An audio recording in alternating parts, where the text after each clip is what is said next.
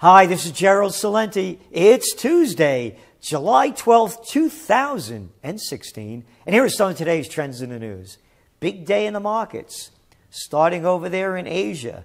Another good day for the Nikkei.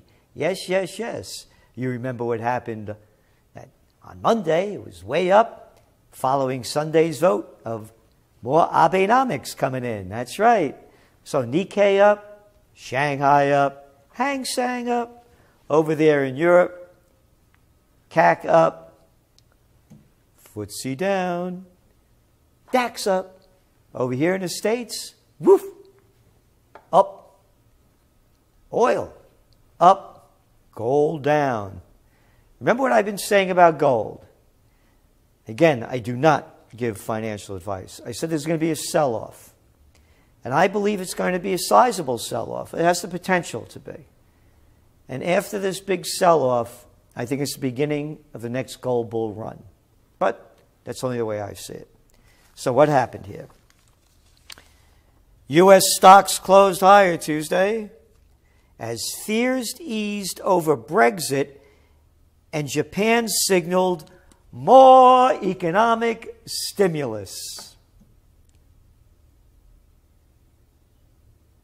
The S&P moved higher in record territory, and the Dow Jones Industrial Average closed at a new all-time high. NASDAQ rose, now closing in positive territory for 2016. So it's been down all this time, first 6 months.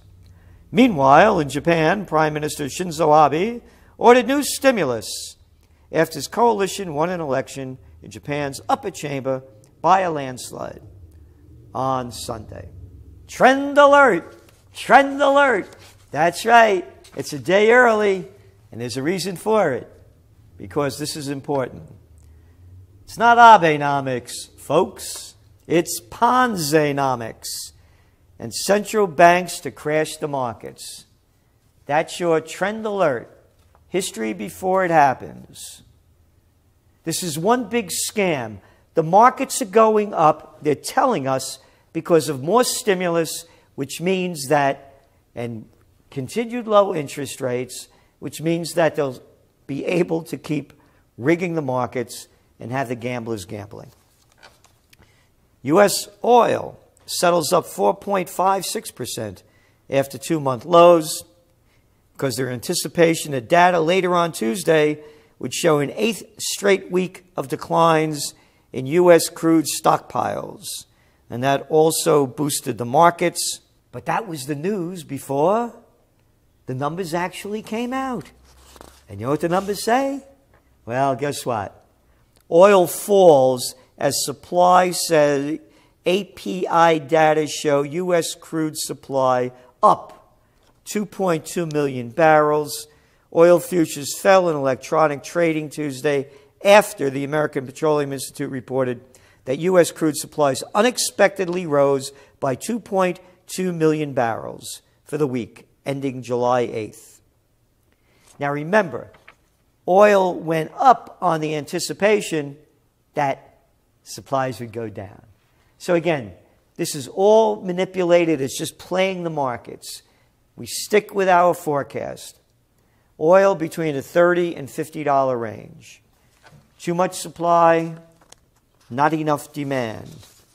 And gold slips more as stocks rally. Gold fell for the second straight day on Tuesday as global equities rallied on easing political uncertainty in Britain and hopes for more economic stimulus. Go back to your trend alert. This is not capitalism. There's no true price discovery anymore. The whole thing is rigged. Because when you look at the real world, things aren't so rosy out there. Boom wanes in aircraft orders. Boeing, Airbus face slowdown in deals as economies weaken. Global economies are weakening. Aircraft deals at the start of this year have been slow as weakening economies and geopolitical woes from Latin America to the Middle East have caused bookings to dry up.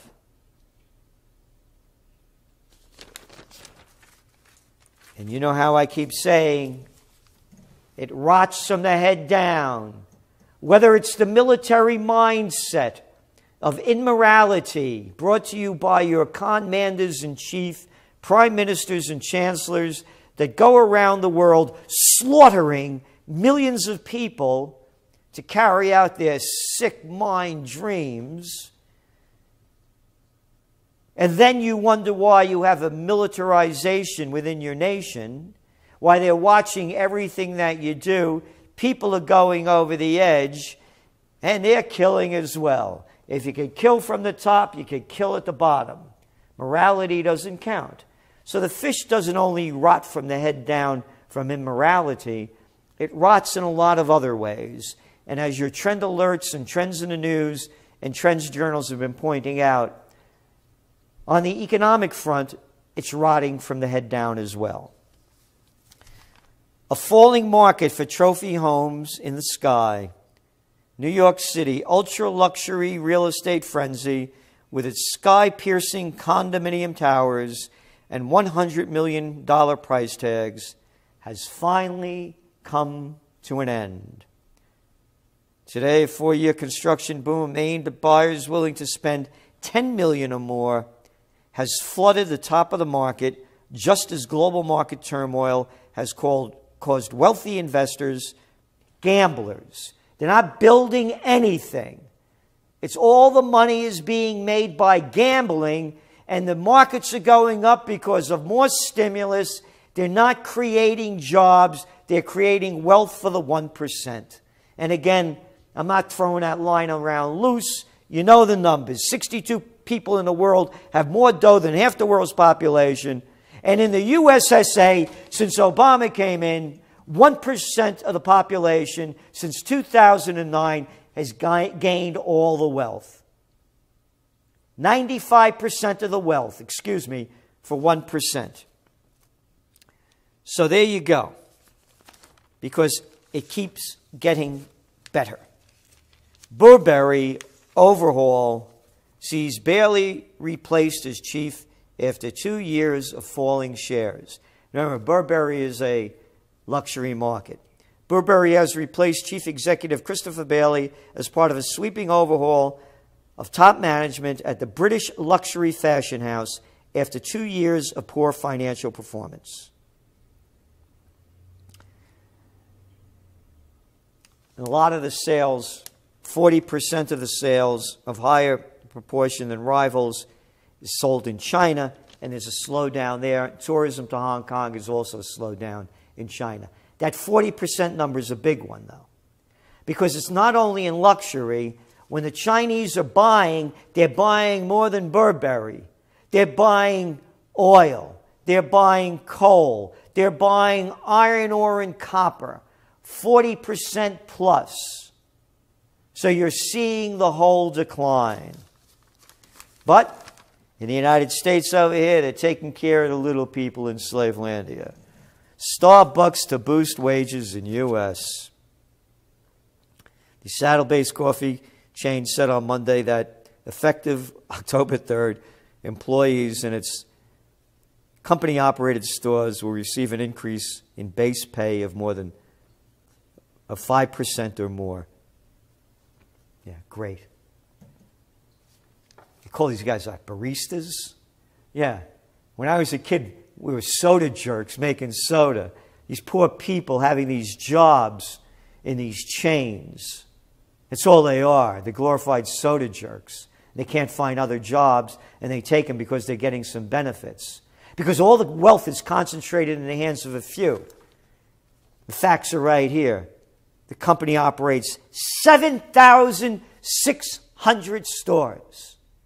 7,600 other individuals that could be entrepreneurs, because Starbucks also had the routine of opening up many stores near other successful coffee shops and putting them out of business. But they gave them a raise. Whoopee-doo.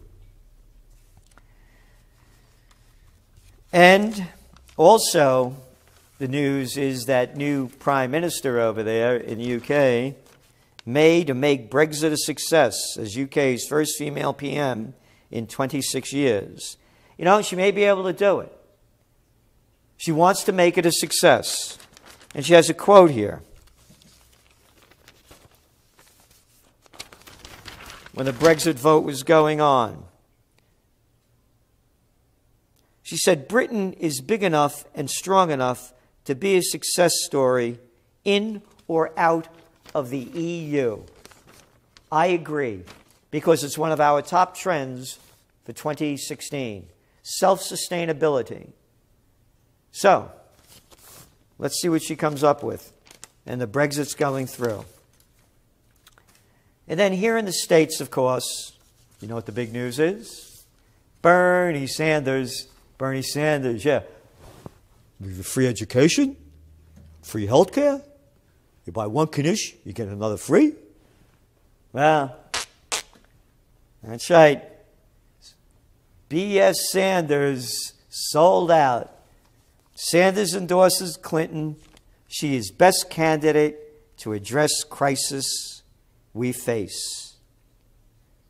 And he goes on to talk. Together we have begun a political revolution to transform America, and that revolution continues.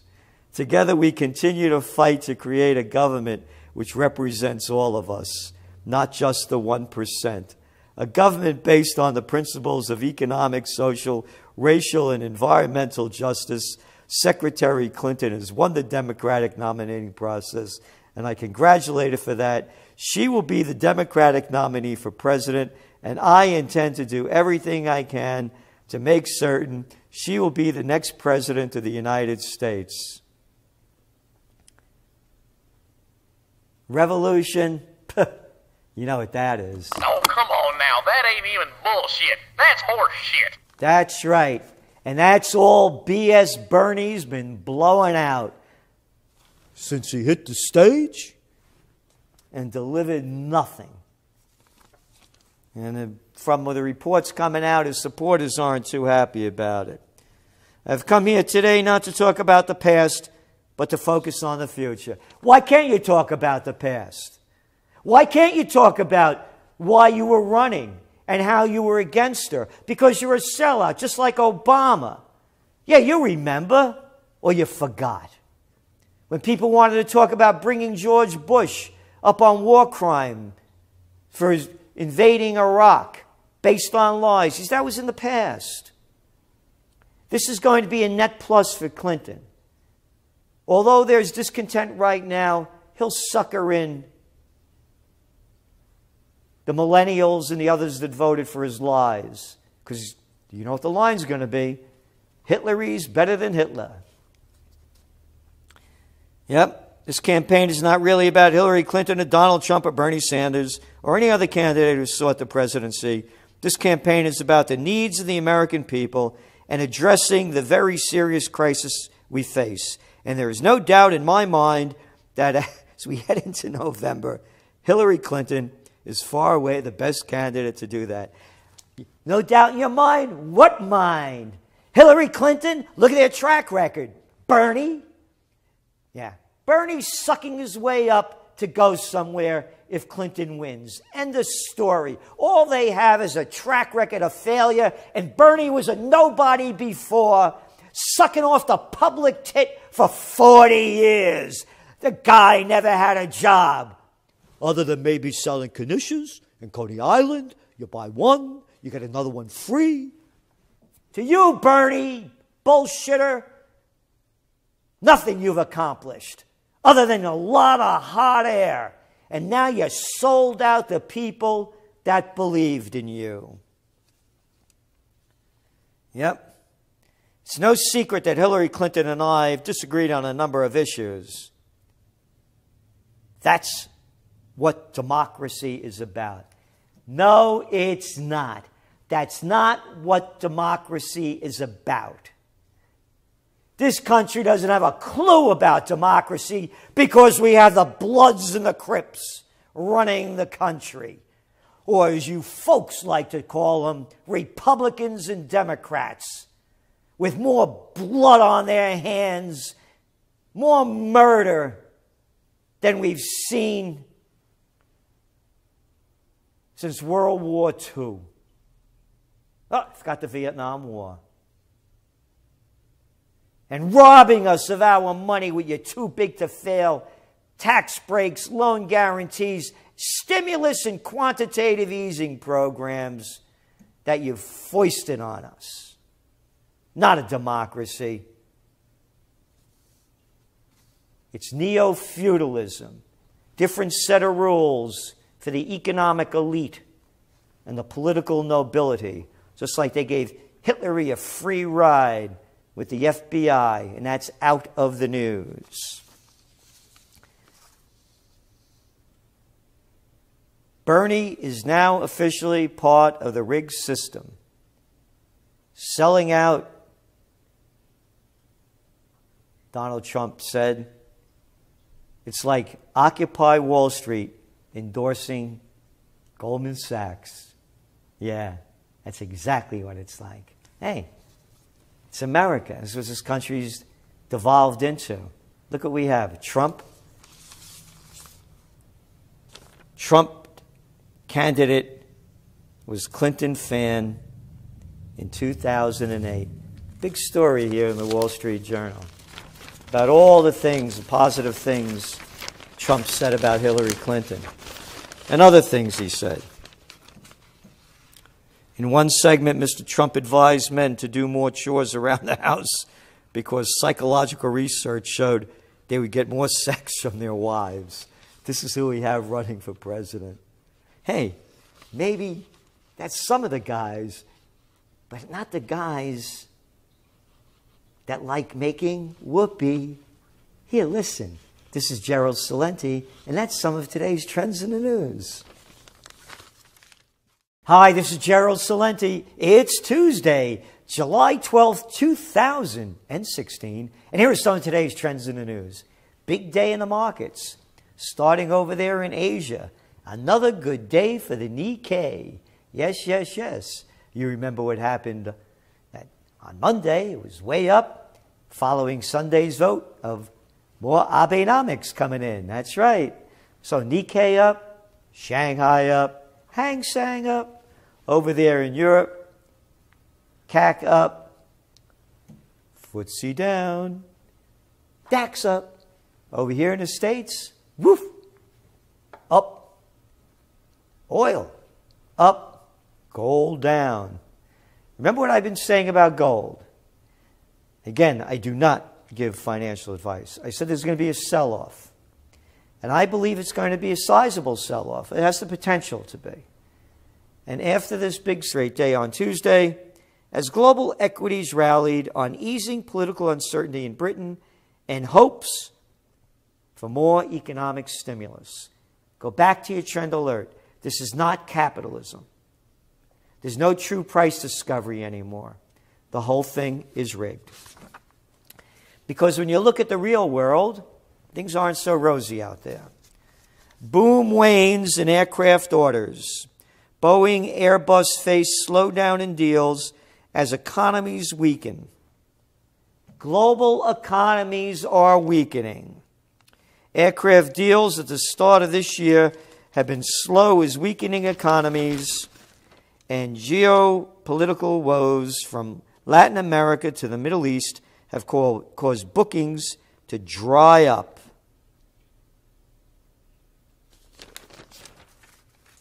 And you know how I keep saying it. That's right. It's a day early, and there's a reason for it, because this is important. It's not Abenomics, folks. It's Ponzinomics and central banks to crash the markets. That's your trend alert. History before it happens. This is one big scam.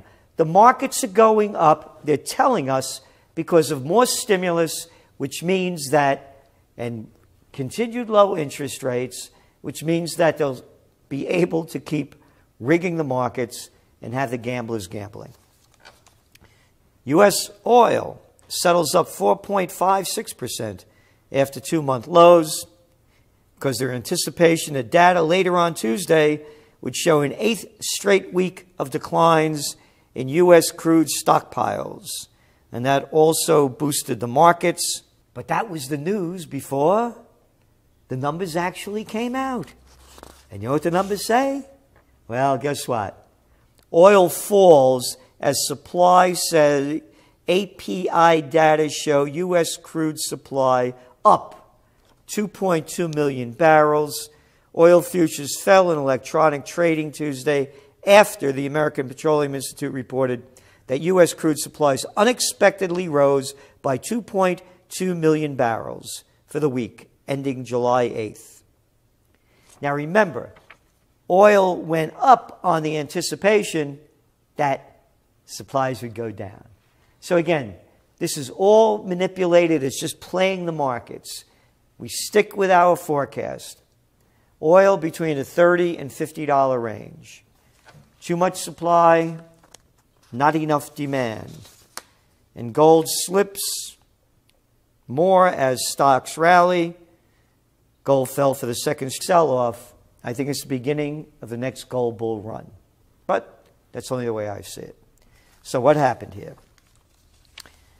U.S. stocks closed higher Tuesday as fears eased over Brexit and Japan signaled more economic stimulus. The S&P moved higher in record territory, and the Dow Jones Industrial Average closed at a new all-time high. NASDAQ rose, now closing in positive territory for 2016. So it's been down all this time, first 6 months. Meanwhile, in Japan, Prime Minister Shinzo Abe ordered new stimulus after his coalition won an election in Japan's upper chamber by a landslide on Sunday. Trend alert! Trend alert! The way I see it. So what happened here? U.S. stocks closed higher Tuesday as fears eased over Brexit and Japan signaled more economic stimulus. The S&P moved higher in record territory, and the Dow Jones Industrial Average closed at a new all-time high. NASDAQ rose, now closing in positive territory for 2016. So it's been down all this time, first 6 months. Meanwhile, in Japan, Prime Minister Shinzo Abe ordered new stimulus after his coalition won an election in Japan's upper chamber by a landslide on Sunday. Trend alert! Trend alert! That's right. It's a day early, and there's a reason for it, because this is important. It's not Abenomics, folks. It's Ponzinomics, and central banks to crash the markets. That's your trend alert. History before it happens. This is one big scam. The markets are going up, they're telling us, because of more stimulus, which means that, and continued low interest rates, which means that they'll be able to keep rigging the markets and have the gamblers gambling. U.S. oil settles up 4.56% after 2-month lows because their anticipation of data later on Tuesday would show an 8th straight week of declines in U.S. crude stockpiles. And that also boosted the markets. But that was the news before the numbers actually came out. And you know what the numbers say? Well, guess what? Oil falls as supply says API data show U.S. crude supply up 2.2 million. Hi, this is Gerald Celente. It's Tuesday, July 12th, 2016. And here are some of today's trends in the news. Big day in the markets. Starting over there in Asia. Another good day for the Nikkei. Yes, yes, yes. You remember what happened on Monday. It was way up following Sunday's vote of more Abenomics coming in. That's right. So Nikkei up, Shanghai up, Hang Seng up. Over there in Europe, CAC up, FTSE down. NASDAQ's up. Over here in the States, woof, up. Oil, up. Gold down. Remember what I've been saying about gold? Again, I do not give financial advice. I said there's going to be a sell-off. And I believe it's going to be a sizable sell-off. It has the potential to be. And after this big sell-off, I think it's the beginning of the next gold bull run. But that's all. Because when you look at the real world, things aren't so rosy out there. Boom wanes in aircraft orders. Boeing, Airbus face slowdown in deals as economies weaken. Global economies are weakening.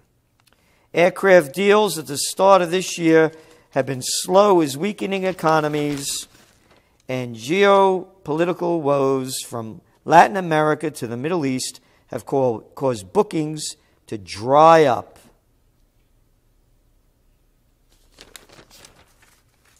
And you know how I keep saying it rots from the head down.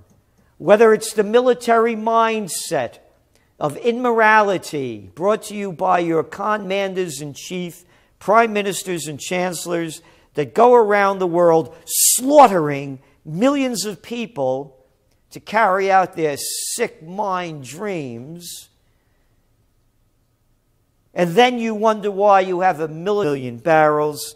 Oil futures fell in electronic trading Tuesday after the American Petroleum Institute reported that U.S. crude supplies unexpectedly rose by 2.2 million barrels for the week ending July 8th. Now remember, oil went up on the anticipation that supplies would go down. So again, this is all manipulated. It's just playing the markets. We stick with our forecast. Oil between the $30 and $50 range. Too much supply, not enough demand. And gold slips more as stocks rally.